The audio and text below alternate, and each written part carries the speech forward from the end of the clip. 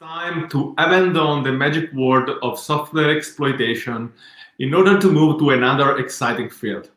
Fran Ramirez and Pablo Gonzalez are two great security researchers working for Telefónica 11 Pat and well-known speakers. They are here today to show us the powerful of AI to enhance malicious activities such as phishing, frauds, and fake news spreading. Fran, Pablo, with Guns N' Roses, the stage is yours. Hello, everyone. It is a delight for us to be here in this No Hat edition. We really would have loved to be in person with you, but due to the world situation because the pandemic, it has not been possible. Well, in this talk, we are going to address a topic that is becoming a real problem in our society every day, the fake news, and more specifically, the deepfakes. And these same techniques can be used to, for example, bring phishing attacks to another level. But first, let's introduce ourselves. Pablo Gonzalez is a well-known cybersecurity researcher within this field who has great experience as a speaker in many events, both in Spain and in the rest of the world. He has also written a wide number of books related to computer security. I am also a computer security researcher, and my main goal is to find the connection between computer security and machine learning. This is exactly where Pablo and I are working in our Ideas Locas team or Crazy Ideas team at Telefónica. Okay then, what are we going to talk about here today? We are going to talk about news, fake news, and deepfakes. Attack based on machine learning. CEO scam fraud, will be our first demo. Defend based on machine learning. And for the first time, our new detecting deepfakes as a service. This will be our second demo. In 2017, we started to see different techniques to impersonate people. In this video, where the image of Obama is used, they used a supplanting of the lips only, synchronized with the sound. The deepfakes era had begun. The fake news started to have consequences in the real world, like in the stock market and in the false news about terrorist attacks, like this one that you can see about a fake attack in the White House that had consequences in the market. Okay, now I will give way to my friend and colleague Pablo Gonzalez to tell us about the different attacks using deep learning. Thank you, Fran. Hello, everyone. In this section, we will talk about same aspects that we have found while simulating an attack based on the use of artificial intelligence. The goal is to look at different methods and techniques for performing an attack. We will see a real demo of what can be archived, and we will also present a new tool that we are working on to detect deepfakes. Today we are exposed to important risks that can go unnoticed by the human eye. We must also understand that these types of the attacks become more critical since during the pandemic we have increased the use of the software such as Teams, Zoom, Skype. We must be able to detect whether what we see or hear is real or not. In general, a discriminative model is the decision boundary between the classes. A generative model explicitly models the actual distribution of each class. In the final both of them is predicting the conditional probability name P, but both models learn different probabilities. Generative model learns the joint probability distribution. It predicts the conditional probability with the help of the Bayes theorem. A discriminative model learns the conditional probability distribution. Both of these models were generally used in unsupervised learning problems. In our case, the decision was to proceed with the generative model. In the branch of generative models based on unsupervised learning, we find an objective to generate examples of false images that are as close as possible to a real one. In both variational autoencoders and generate adversarial networks, we will use generative models. Variational autoencoders learn the parameter of a probability distribution representing the data VAA is a generative model. It estimates the probability density function PDF of the training data. Suppose such a model is trained a natural-looking faces image. In that case, it should assign a high probability value to a face picture, but low probability if it is a car image, for example. An image of random gibberish, on the other hand, should be assigned a low probability value.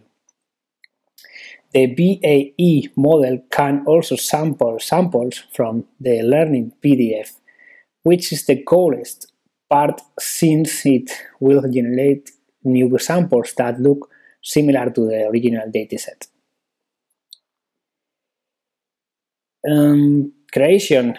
This is the fantastic future of the GANs. For example, we could create new faces from people that don't exist. The significant insight that defines a GAN is to set up these modeling problems as a kind of context. This is where the adversarial part of the names comes from. The key idea is to build not one but two competing networks, a generator and a discriminator. The generator tries to create random synthetic outputs, for instance, images or faces, while the discriminator tries to tell this apart from real outcomes, say a database of celebrities. The hope is that as the two networks face off, they will both get better and better, with the end result being a generator network that produces realistic outputs. Two players, generator G and discriminator D, fight between each other.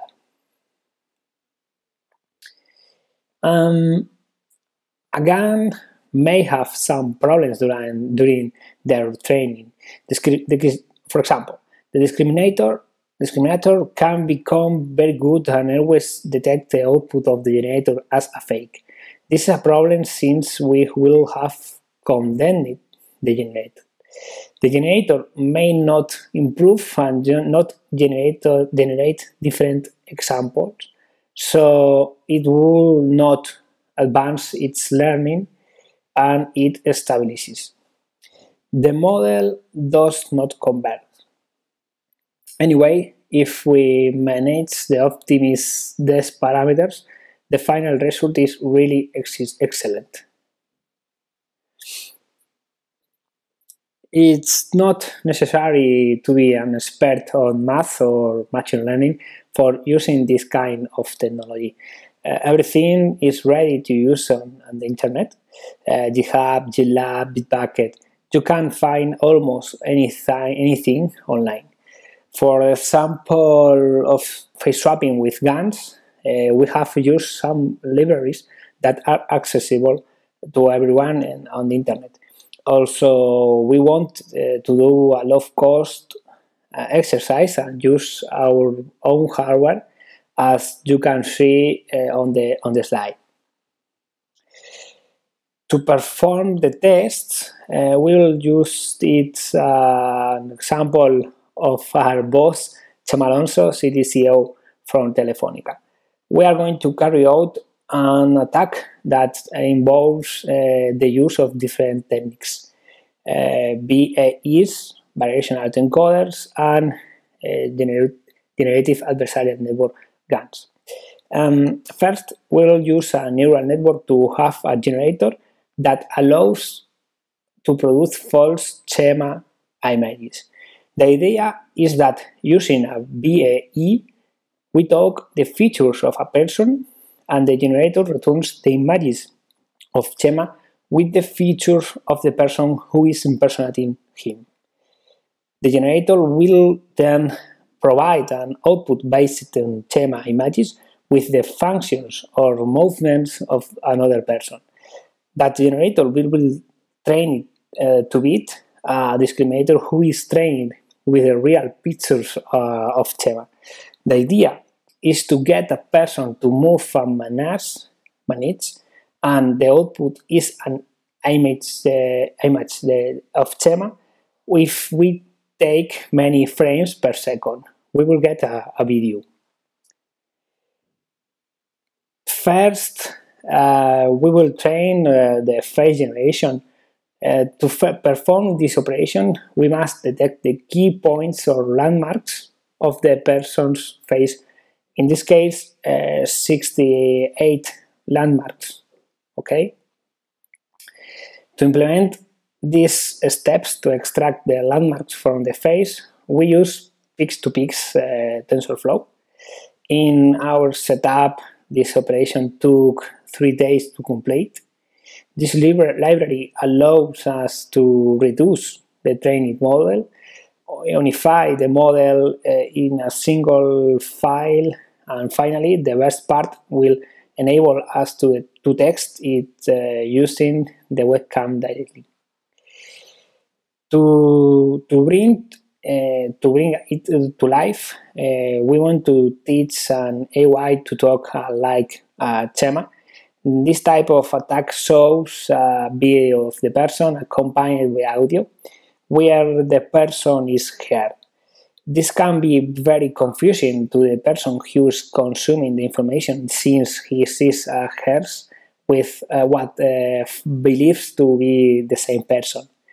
In this real video of Chema, we can listen to his voice and see his face in action. And the air quality data that you have from the IoT sensor in the city, and you can predict what is going to be the air quality. You can predict, for instance, what is going to be the... The first step was to generate the audio with the voice closest to Chema's, like the one we can hear in the following audio. Hi Luis. Are you available to handle an international payment of $15,000 this morning? Please find a way around it. I'm currently in Las Vegas and I'm very busy. To teach an AI to speak like a person, we can use Microsoft Custom Voice. It's or was only available for English and Chinese audios. You need to upload a series of audio samples of the person speaking in English, but it must have the right quality level to get good results. At this point, we obtain information from a person on YouTube, for example. We collect about 314 samples, yeah, really, of the 30 seconds each. The idea would be to have samples worth 8 hours. Once this is done, we must then tell the Microsoft API just about those audios are silent. To do this, we use the Google Speech-to-Text API. We get the transcription of audios to text and upload them as well. Once this is done, we receive the model and we can pass it the text to create the speech. Logically, in our basic and low-cost example, there are many points of improvement since we did not use all the recommended audio hours, nor were the audios of the best quality. Finally, we put all the different parts together to create an unified demonstration in a simulation on a chat application. Let's see the final result.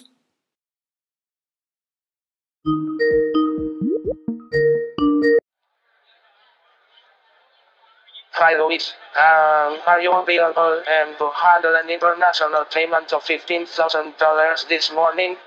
Please find the way around it. I'm currently in Las Vegas and I'm very busy. Use this IBAN number for the account where the money has to be sent. Okay, thank you, Pablo. Until now, we have seen many different attack methods and techniques. Now, let's look at some techniques focused this time at the defense. Let's talk about a new application that we have developed in the Crazy Ideas Locas team at Telefónica. This time, focused to try to detect and defend ourselves from deepfakes. This application is designed to create a deepfakes detection service where the user only has to enter the URL of a video or directly upload it, and the service will detect whether it's true or false. It will also create a complete report that details all the parameters that have been used in the application to reach that final result. This project's primary detection engines are based on the following investigations that you can see in the slideshow. What we can see here is the scheme of this architecture. The 4 engines are Dockerized, and we also have developed an API to make it easy to integrate it with any kind of software. The operation workflow works as follows. Through the API or directly the file or the URL, it checks that its hash does not exist in the database. If it exists now, it will offer the stored historical result. If not, it will be sent for analysis through the 4 engines. Finally, the hash will be held in the database and the final report will be returned. Now, let's see a small demonstration of how it works.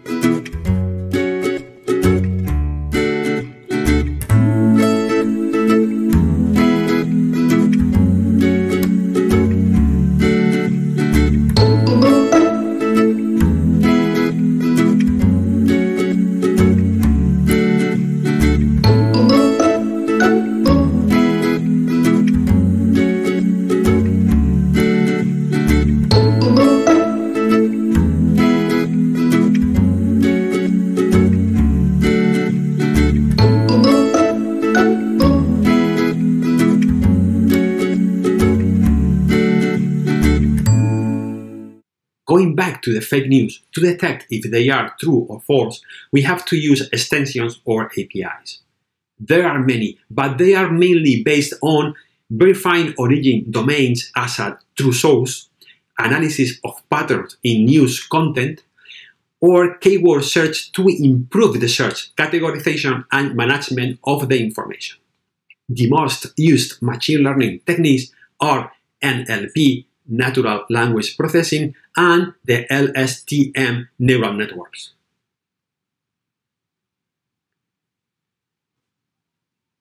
on the deepfakes, besides the engines that we have used in our demo of deepfakes as a service, there is an exciting method based on the blinking of the eyes.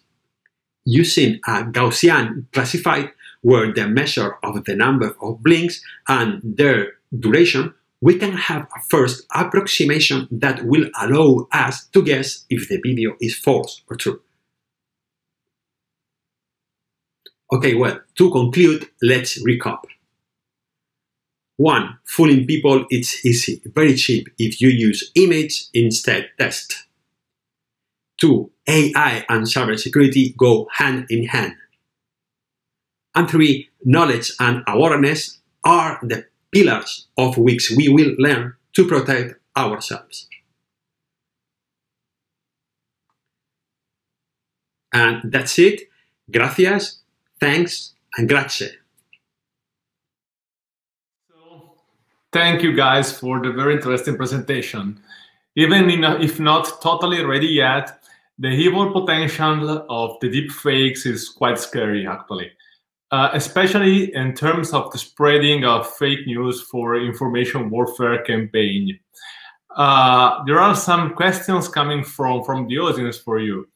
The first one asked if, in your opinion, it's possible to create some deepfakes so realistic that can be used to fool and bypass biometric authentication. Okay, first of all, let me say that we are really happy to be here with you in the KnowHow conference. And second, about the question, it depends of the technology, of the biometric technology. Because, for example, Face ID is not only based on image, it uses infrared lights too. So if the biometric way to detect the person, it's based only on image, totally yes, for sure. It can be cheated totally, but some biometrics technology use another things and another methods to detect, like for example, warm the warm skin, for example, the heat of the body, or etc. Okay, so a sort of multi-factor authentication for biometrical parameters made it really difficult for even for deepfakes to bypass this kind of system. Right. Okay, thank you. So we can pass to the second one. So do you think it would be possible to integrate a sort of deepfake recognizer algorithm inside video call software in order to spot in real time deepfakes? It could be really useful for spot advanced phishing activities, probably, no? Right, exactly. Totally yes, for sure. Because if you can see, the demo that we used to impersonate our boss was made in a very simple computer. It wasn't a big cloud architecture. Was a small laptop with a big GPU. We got a very good result. So if you have money, you have resources, and you have a big amount of computing, of computational power, for sure, you can create in real time voice and image, both at the same time, for sure. Okay, nice to know.